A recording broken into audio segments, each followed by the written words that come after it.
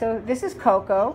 Coco's been here at the Yonkers shelter since sometime last summer when she wound up here because of an eviction.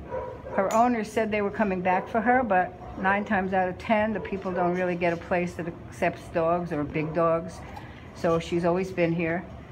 She's got the potential to live with another dog, but it would have to be a very energetic male or maybe a laid-back male who would permit her antics. She's very, very active. She'd need a house with a yard. She's got long legs.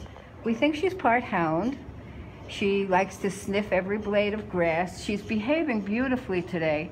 She's with Roxanne, who spent a lot of time socializing her and teaching her different things. And she's really a very nice dog, very nice dog. She's got no aggression whatsoever. And I'm just amazed. I didn't know she learned to sit so nicely. This is I've never seen her this good. I mean, not good versus bad, but good sitting still. So she's here at the Yonkers shelter. She's 4 years old. She weighs 58 or 60 pounds, and she would love, love, love to go home. She's been here long enough. That's Coco, 201-981-3215 if you have a question or if you want to adopt her.